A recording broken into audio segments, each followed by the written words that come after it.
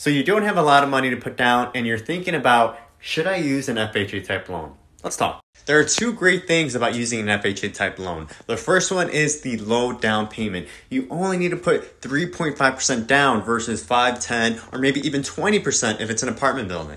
The second thing is if you're thinking about investing in real estate, this program is perfect to dip your toes in if you don't have a lot of money to put down, but you have a lot of time and you want a lot of experience doing it hands-on.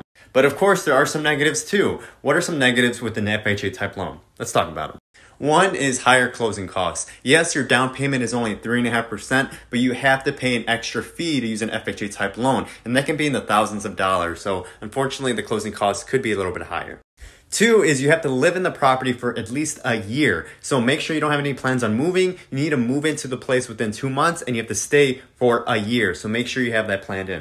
And of course, the never-ending mortgage insurance premium that you can't get rid of is also negative.